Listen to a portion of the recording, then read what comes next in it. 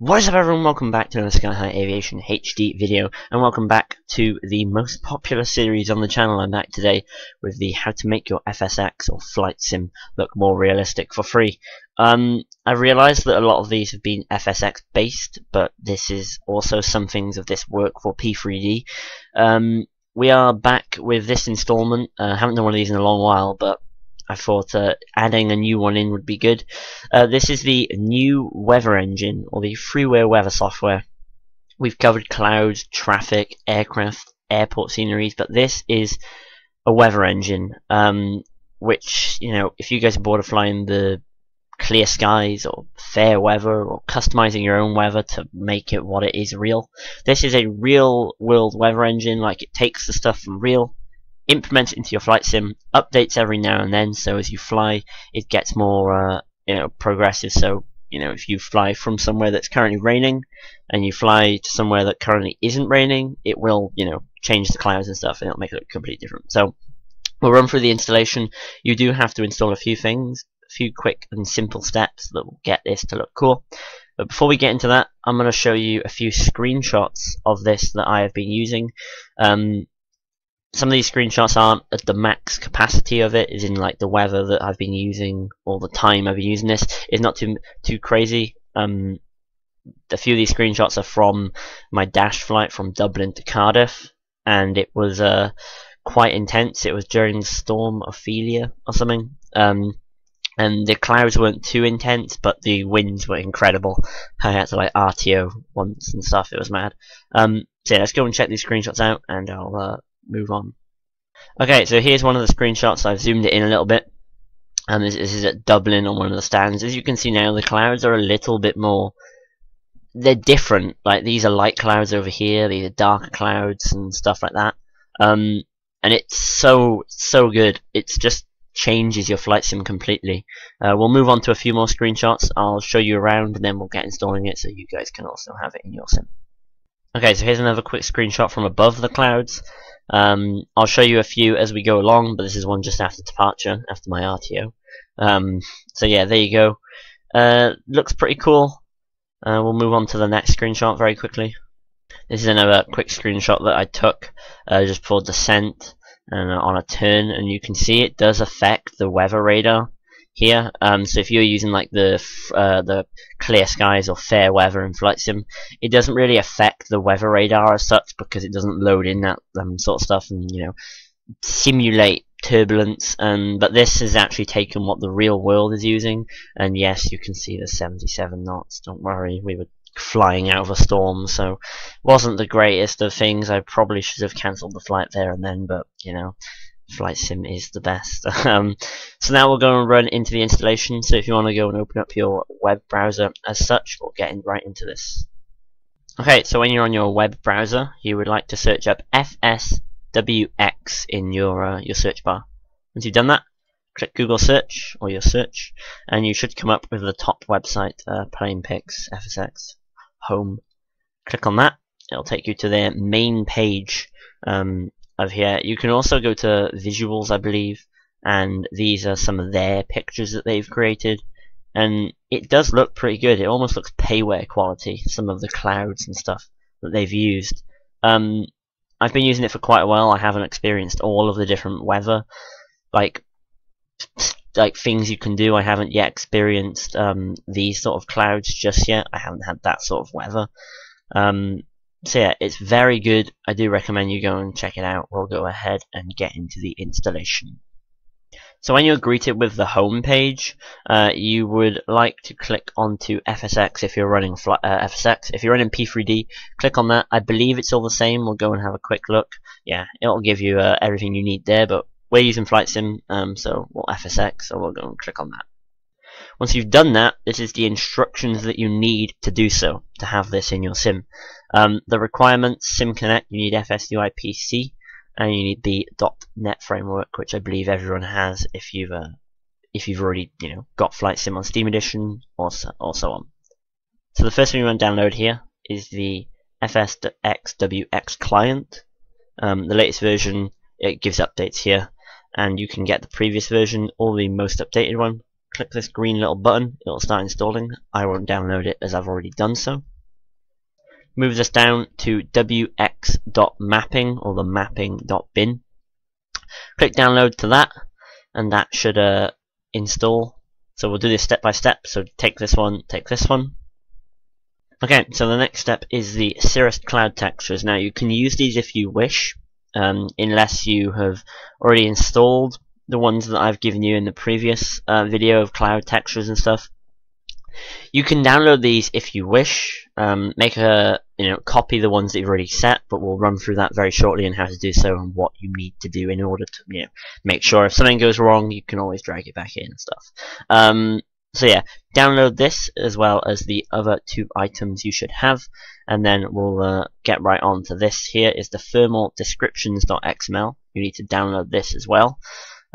This is just all the local turbulence updrafts and downdrafts, exaggerated stuff for different aircrafts. Download that. And next up here is the FSX.CFG. You copy this sort of stuff into your CFG, everything else is there. And now once you've installed, you've downloaded all of these, drag them into a desktop or pop them into a folder, and we'll move right on to what you should have. Okay, so these here are the things you should have from the website in downloaded and all that from what we just said. These are them in order. So you've got the application, you've got your WX mapping, your cloud textures, and your thermal descriptions. We're going to install them from left to right, leaving out the application because you don't need that. That's just for running it itself. We're going to install these three. We're going to use the cloud textures that they give us. It's up to you, honestly. If you like the ones that I gave you, keep those. If you like the ones that these guys give you, then use them. It's up to you. Before we get into anything, I would like you to create a new folder and call it like FS backups or weather or something like that. So you've got this folder. You can pop your backups in there and stuff like that. Okay, so let's go ahead and open up this. We can just extract it like so. Okay, and then open up your main FSX directory. Once you've done that, find WX mapping, which will be here somewhere. If we can find it. It'll be here somewhere. Once you do get hold of that, you want to copy it and we'll search here. Bet you it's right in front of my eyes, but WX mapping. Okay, so here you copy this like so and pop it in your FS backups folder that you've created. So if anything does go wrong, you can take it from there and put it in. Okay, so once you've copied that into your backups folder so you don't lose it and stuff goes horribly wrong, you go ahead and take the file you've downloaded and drag it in if it lets me. It should just let you drag that in. We'll go and actually, I know what the problem is. Pow, it's because I searched it. Drag it and drop it, and it should be put into there, I believe. My complete apologies, I forgot I haven't done this in so long, but boom, it's in FSX weather. So go to your main directory, don't pop it where I just put it because I completely forgot, but you copy this one, pop it into your backups, grab the one that you downloaded from the website, pop it in, and copy and replace as necessary. So if you've backed up and you have an issue, you literally just get the one you took and pop it in there. We'll go ahead and move on to the next one, which is the cloud textures. So we've done the mapping, we now go ahead and move to the cloud textures. Right, so for this one you go to your main directory and texture, and if you want to install these then you can. It's completely up to you. If you want to keep the ones I gave you as I said, then go ahead and do so. It really doesn't matter. So here we have got the Cirrus Overcast, Cirrus Few, Cirrus Few, Cirrus Few, and all of these. You can now copy the ones that match the name, so the Cirrus Few and 1, 2, 3 and Overcast 3. You go ahead and copy all of those, so you should have those ones that the name, copy them there. And paste those into your description, not your description, what am I on about? Your FS backups as necessary. Once you've done that, you can then go ahead, copy those, pop them in there, copy and replace for all 4 of them as necessary, and they will overwrite as they need to. We'll go ahead and move on to the next thing you need, which in this is the thermal descriptions.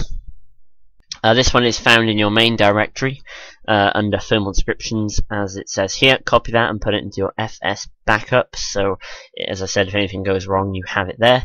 Once done, drag that in like so and copy and replace, and it'll do that as necessary, which is that done. Okay, so the next one is your FSX CFG text that you need to add in. If you guys don't know where your CFG text is, or your CFG in general, it should be under App Data User on Microsoft. So it should go like, User App Data Microsoft, or you can just Windows R and then percentage. I'll put it on in the description for you guys. It's hard to explain and stuff. But yeah, you need this that you'll find on the website. I'll put that also in the description. You need to find your cloud coverage density in here and set it to 8, which I have done.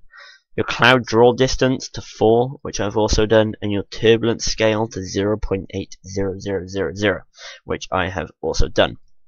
Set that, Control S or save. So that is done and dusted, and that is pretty much it. Okay, so that's everything you need to do for installing the necessary files, and then you'll be left with the exe called FSX WX version 1.5.2, and you'll have this in front of you.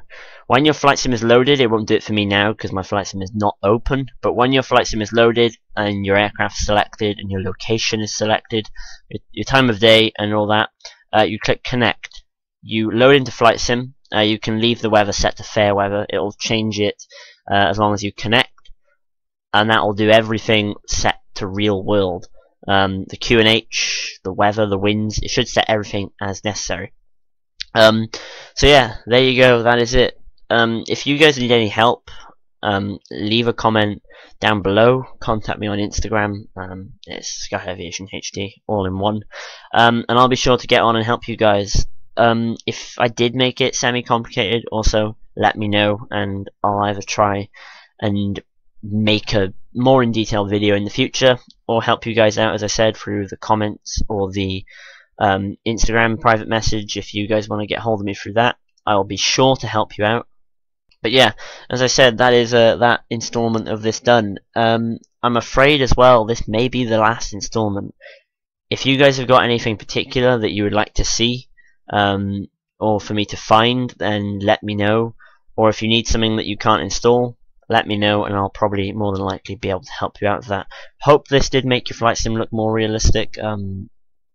So for now, I guess I'm gonna cut this series off unless I have something that you guys want to give me to do, or you need help with something, or other than that. But as I said, I hope this did make your flight sim more realistic, this whole series. If you haven't checked out the previous ones, I highly recommend you do that, because there is some good stuff there and it has helped loads of people in the past. I also want to make a big thank you for watching these videos, the make your flight sim look more realistic. I wasn't expecting to get like 5k views over on some of them. It's pretty incredible.